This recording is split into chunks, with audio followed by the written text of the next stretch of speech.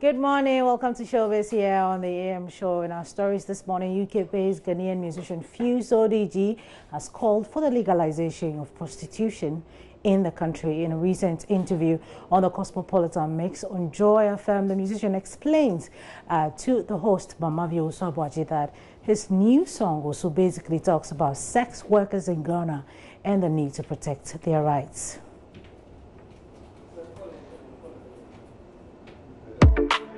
You better pay all your... This song came to me on the spiritual Do you get me? And then now I'm learning. Now I'm learning about this world, and I've been reading a lot about it. And it's about time that we actually started standing up for our women in every sector. You feel you'd win this because this is in our criminal books? It's not easy to change something that, and especially with our society. But it's possible. It's definitely possible because there's human beings in charge of it. So why not? It's possible. It's not anything that's out of our control. So you want us to legalize it? Can we get like a straight yes or no? Yes, I would say yes. Legalize prostitution here in Ghana. Legalize. You know how that sounds, right? Legalize the work that these women are doing to protect them, because I feel like they deserve protection because it's their body, it's your body. You're saying that are you saying sex? You're saying sex is not wrong, right? Yeah, I'm not judging you. You're not judging. Doing the advocacy. See, Ghana, I feel like Ghanaians are so scared to talk about sex. No. Disease is spreading around.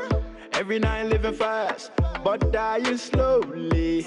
She never sleeps alone, but always lonely. Away from Fuse, Scooter Braun has seemingly responded to his ongoing drama with Taylor Swift after Swift publicly decried Braun and Big Machine label head Scott for allegedly blocking her from performing her old song at the upcoming American Music Awards this weekend. The producer shared an interesting message on Instagram. Here is all we know. Why you gotta be so mean? On Tuesday, the 38-year-old music exec shared a message on Twitter that seems to allude to his ongoing beef with the pop star over the rights to her older music. Do not let anything stop you from making art. Scooter posted this pic reading, "Kindness is the only response," alongside the message, "Words to live by." Yeah, so the post comes amid new developments in his feud with Taylor, which was reignited last week after she claimed that Scooter, Scott Borchetta, and Big Machine Records, her former label, were preventing her from performing her old songs at the 2019 American Music Awards. It's just unbelievable. At the time, Taylor shared this lengthy message on social media in which she claimed that any recorded events she's planning to play until November 2020 was in limbo. At no point did we say Taylor could not perform on the AMAs or block her Netflix special. A man does something, it's strategic. A woman does the same thing, it's calculated. A man is allowed to react, a woman can only overreact. Taylor, the narrative you have created does not exist. Oh damn, them fighting words. Meanwhile, Justin Bieber came out in support of Scooter, who we should mention is his longtime manager.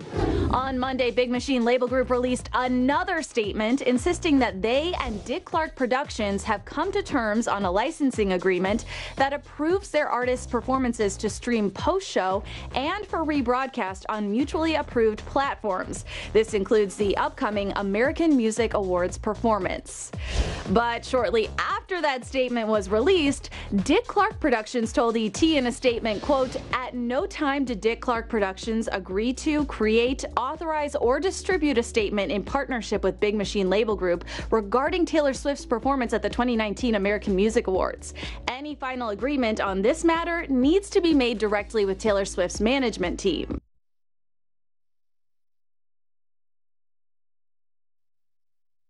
Yeah, there's more Showbiz in our subsequent bulletins. I know. I don't really understand what the problem is between those two. Oh, they've been going back and forth. Yeah. That's why it's the drama. We're just keeping you updated. Anyway, all right. Okay then. So listen, did you know that sub-Saharan Africa has the worst health on average in the world? Although the region has 11% of the world's population, it carries a disappointing 25% of the global disease burden. A quarter of global diseases. Yeah. So listen, join the multimedia group and the Commonwealth to discuss how we can change this narrative at the Commonwealth Speakers Series. What are the problems, the challenges, and the solutions to Africa's healthcare provision and systems? The venue is the British Council here in Accra on the 26th of November, and it starts at 5 p.m. Health partner is Luca Health Medical Specialty Center. Media partner is the Multimedia Group, and of course supporters are Premier Health Insurance and Yox Rent-A-Car. Send health questions for the speaker series to Joy 99.7 FM or the RCS Africa. All right? Okay then. That was fun, wasn't it? Yeah. Yeah. Okay. Let's do it again tomorrow. Yeah. Okay.